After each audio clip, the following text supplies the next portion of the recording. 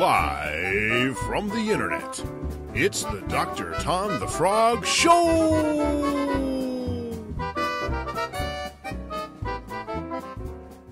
Hi-ho, this is Dr. Tom the Frog, and you're watching the Dr. Tom the Frog Show, where we talk about role-playing games! I am super excited tonight because we have on a very special guest. We have on the noted blogger, Lizzie Stark. How are you doing, Lizzie? I'm doing great, Dr. Tom. Great to be here with you. I understand that you're originally from a place called Mundania, and you decided to leave it. What state's that in? It's in Kansas. So yeah. Why do you write about leaving Kansas? What's the big deal? Why do I write about leaving Kansas? Well,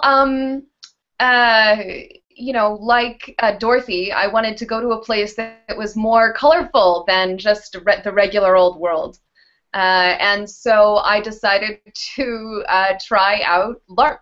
And so for my first book, I interviewed a ton of LARPers. I learned about the world of LARP. I went to places as far afield as Copenhagen and Trevance.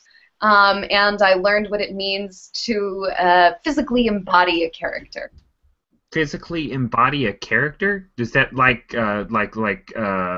when Han sliced open the little monster on Hoth and stuck Luke inside? Is that what you mean? Yeah, kind of like that, but just metaphorical. You know, it's like playing a role-playing game, but instead of saying what your character does, you actually do it. You stand up and do it, and maybe you get to wear a really awesome costume when you do. Anyways, you know, I gotta tell you, sometimes it feels like a miracle that we ever managed to release an episode of this show. Speaking of bad segues, tell me about your game, The Miracle. Sure. This Miracle is a game that I co-wrote with Nicholas Fortuno, who's an awesome game designer.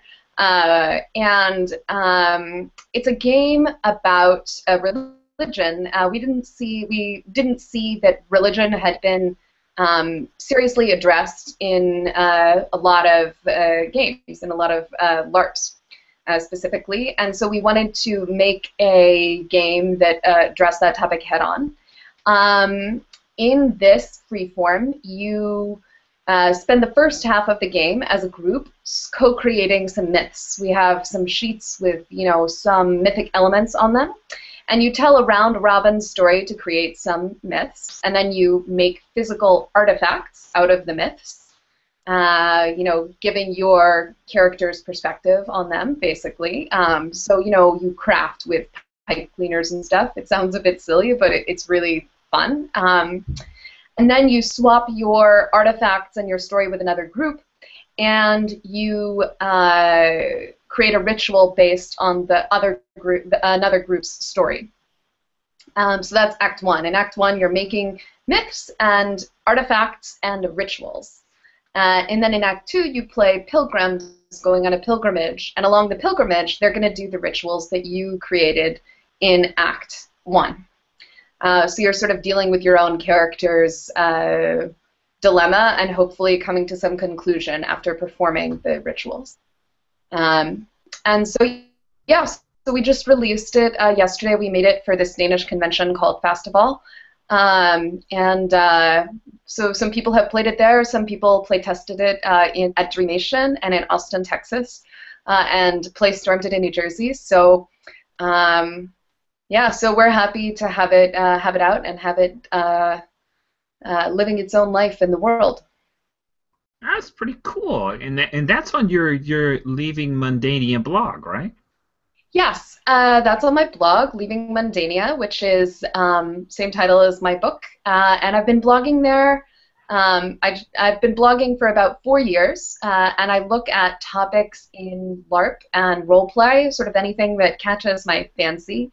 I've been writing about game design, some of my thoughts on game design, trying to sort of steal some theory from fiction writing and to see how that applies.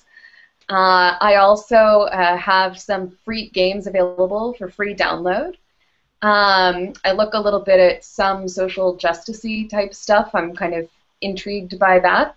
And you know, there are a few other odds and ends. I like to try to explain other people's LARP theory in a way that the average person off the street, I hope, can understand it.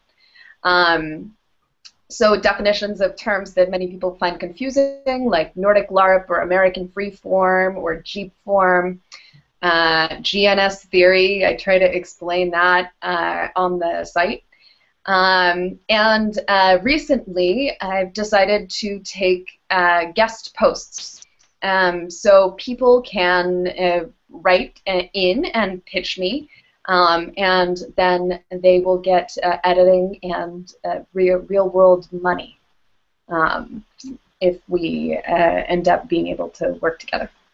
Talking about Fast Evil, I heard that you were nominated for a Lifetime Achievement Award. Does that make you feel old?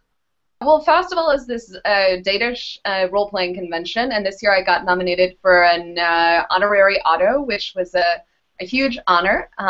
There were many other awesome people nominated, like the guy who runs this brilliant board gaming cafe in the middle of Copenhagen, and the king of Danish kids LARP, and many other people, only some of whom I could read about because they were described in Danish, and Google Translate sometimes it seemed like maybe there was a car, maybe it was like the fire marshals who were nominated, but yeah, it was a great honor, and it does make me feel I don't know, not old, but I feel like I'm too young. I feel like I'm too young. I haven't been on the scene that long, only maybe like 4 or 5 years. So it was incredibly kind of them. Yeah, you should be careful because you rise too fast to be like Drew Barrymore or what's the girl from Mean Girls? What's her name? Oh yeah, Lindsay Lohan. You know, if I could be any figure in the LARP community, I think I would want to be the Lindsay Lohan of LARP. Just giant sunglasses all the time. That's pretty interesting. I gotta say, you would make all of the Danish paper tabloids about LARP, I would think. I could get up and dance on tables in my my full medieval outfit. That's scandalous. Yeah. That's pretty cool. Okay, enough dancing on tables. I've got a serious question for you, Lizzie. Are you ready for my serious question? I'm so super ready. Okay. All right. If you, Lizzie, were to cosplay as any historical figure, who would it be? I was actually thinking about cosplaying as Mary Claire King, except I don't think anybody would get it. She's a really badass lady scientist and biologist who's done amazing stuff, like she discovered that human and chimp DNA are 99% identical. I don't know about amphibian DNA, but human and chimp DNA. And she also developed a method for mitochondrial DNA sequencing, which allowed Argentinian grandmothers to be reunited with their grandchildren disappeared during the Dirty War. And her lab for a little while was the forensic lab for the UN War Crimes Tribunal because of that. And then she discovered the sort of general location of the first breast cancer gene. And now she's working on schizophrenia and inherited deafness. And I have a lady crush on her. And she has great hair. She has great hair, yeah, so. Okay, get the good hair. So it's noticeable. The people in the know will totally get it. Well, yes. The people in the know will totally get it. Although, once I was at Gen Con and somebody asked me, I was just dressed like I normally dress, and somebody asked me who I was cosplaying as. So maybe I'm just cosplaying as myself all the time. I think you blew my mind. Yeah. Who would you cosplay as? Well, Kermit. That's a given. Yeah. Yeah. I mean, it's kind of easy, but then again, it's not so easy. He's a little more mobile than I am. He works out. He does yoga. He's a great guy. Lizzie, thank you so much for coming on the Dr. Tom the Frog Show. It was such a pleasure having you on. It's such a pleasure to be here. Thanks for having me. You just watched the Dr. Tom the Frog Show, and we hope that you liked what you saw, yo. But if it was a big waste of your time, well, it's free, so that's not a crime. But if it was a waste of your time, yes, it's free, so that's not a crime.